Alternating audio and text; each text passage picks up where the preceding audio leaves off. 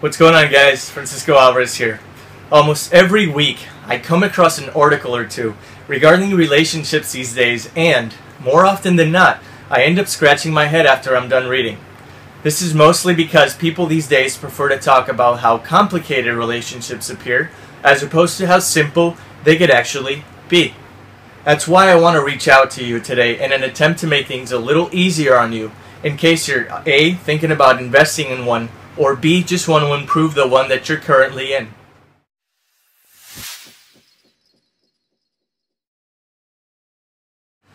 Listen, I'll be the first one to admit I absolutely hate assuming in life, especially when it comes to my partner.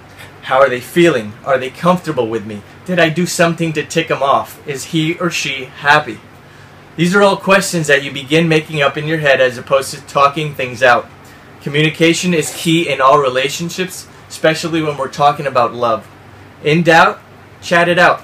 Don't speculate over feelings. If something's on your mind, sit down together and let them know.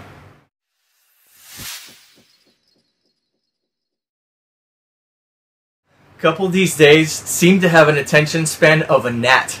Once they think they have all the bases covered, they're caught off guard because of something they didn't know about their partner. Don't stop asking questions. The reason we think we're mysterious is because we believe we still have a lot to share, and guess what? You do. We constantly evolve as individuals, and it's something that takes shape while in a relationship. Never stop getting to know each other.